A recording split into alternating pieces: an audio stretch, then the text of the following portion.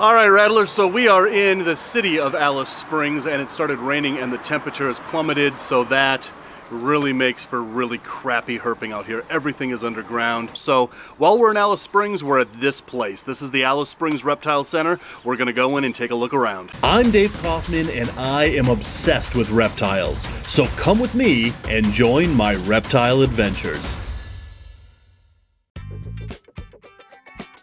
At Rainbow Mealworms, we grow all our insects 100% naturally so that you get the freshest, most lively feeders on the market. So for all your reptile food needs, place your order today at rainbowmealworms.net.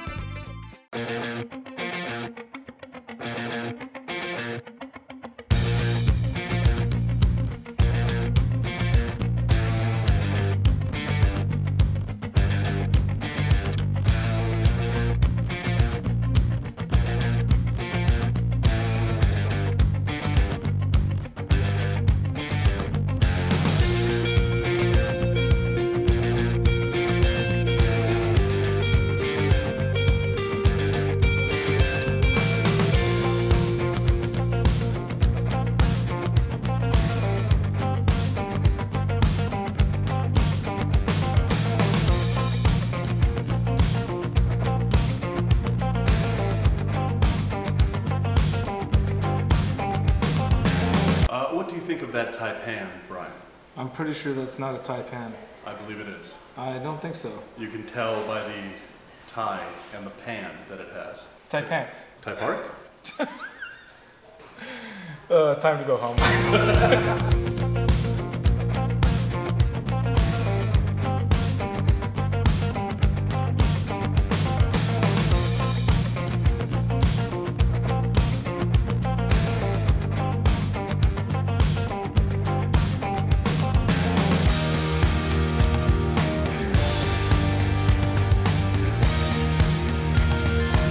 Her name is Stella. Stella. And how old is the shingleback? She'd be about a year, I think. Maybe a little more than a year. So cute, right? And then we have her little boyfriend, Charlie. Aww. He just shed his skin the other day, so he looks beautiful. They're so weird, aren't they? Yeah, they really are. This guy's your biggest beardie here? Yep. His name's Bruce? Yep. Just like the shark in Jaws. So that's why I give these guys 2 plates, because he's a bit of a pig. And what are you feeding them? This here is a mixture of rocket, which you would call arugula. Oh yeah. Carrots, parsnip, apple, celery leaves, and watercress, and broccoli. Those are nice looking shinglebacks. Yeah.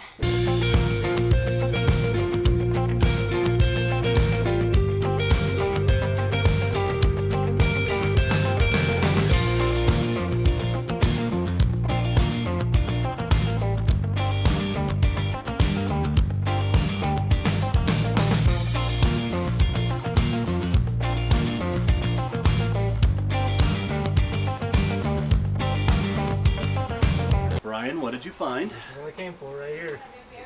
Look at that. Oh man. Those are awesome. So there's one there. There's a really good looking one there. Coming over here. There's another one there. And another one hiding under there. I kind of wish we would have found those in the wild. Yeah, I was really hoping to find these in the wild, but still happy to see them. Is one of the main reasons I wanted to come, or the most exciting points of coming. They're a lot smaller in person. Yeah. Much smaller in person. Yeah, yeah. I would have thought they were like maybe like bearded dragon size or something. Oh, no. I had no idea they're so small. Yeah, no, they're in size and in habits and diet and everything, they're just like our horned lizards. I guess if they eat ants, you can't expect them to get that big. That's true. That's true. I tried and I didn't get very big. Well, anteaters though. That's true. All right, Brian, so that was a cool little place in the world, but it has stopped raining. It is warm. We now have a brand new spot for thorny devils out here in the desert.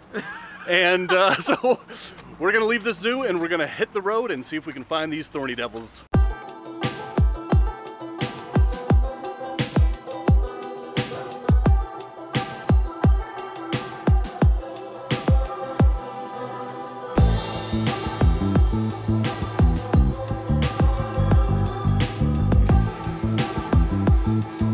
All right, this is just a weird gas station here in Australia. But look at this gas station.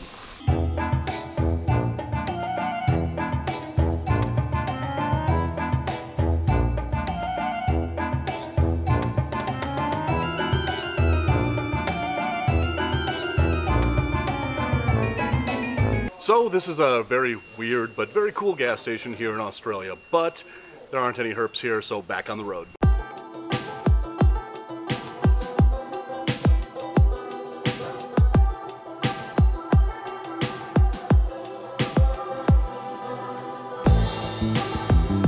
The Thorny Devil here! Did it again! We just turned around for him.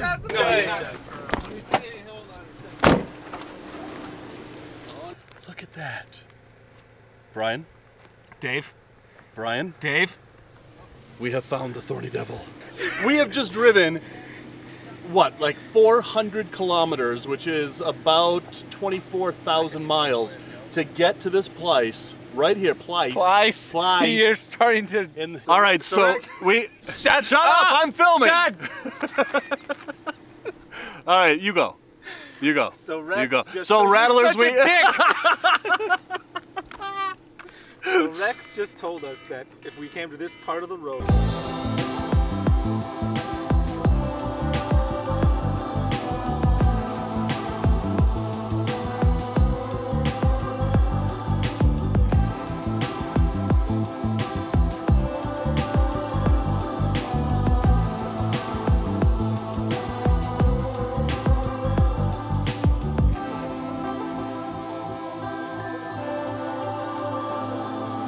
This is like the quintessential Australian lizard. This isn't just a lifer for me. This is something so far beyond that. We've been out here for 5 days already. I haven't showered, I haven't shaved. We've been sleeping in the back of a van for 5 days. Finding this guy makes all of that completely worth it. So this is the Thorny Devil. This guy, not Brian over there. Brian's gone. All right, so I'm going to continue this by myself, then we'll let Brian in. I'm back. Oh, you're back. All right, Rattlers, so this is the... So this is a Thorny Devil. This, again, is the quintessential Australian lizard, and one of the most amazing things about these guys... Ow! I just got stung by a big-ass ant. Ouch. Look at that. Dude. They're good too, them fuckers. Those guys, look at that. That thing's massive. God, that hurt. That thing looks like it hurts. That's a beast of an ant right there. That's a bigger ant than I've ever been bit by. Oh my God.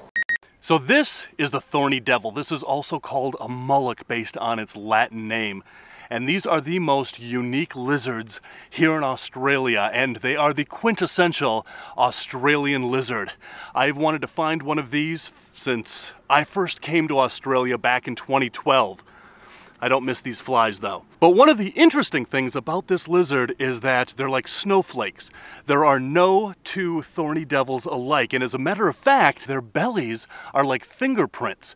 There are no two Thorny Devil bellies that are alike, just like our fingerprints. So the pattern on this belly is unlike any other Thorny Devil out here. It's completely unique to this one individual lizard. These lizards are very much like our horned lizards in the United States. They have very similar habits out here. They have almost identical diets in that these guys eat ants exclusively. And therefore, these guys are not commonly kept, even in zoos here in Australia, because of that specialized diet of theirs. Anyway, Rattlers, this so far has been one of the most incredible trips that I've had to Australia, and this guy is one of those reasons why. I am so ecstatic to be here holding a Thorny Devil in my hands. This is just unreal. So anyway, there's a lot more adventures from Australia coming up. So until then, love the planet, feed your reptile obsession, and rattle on.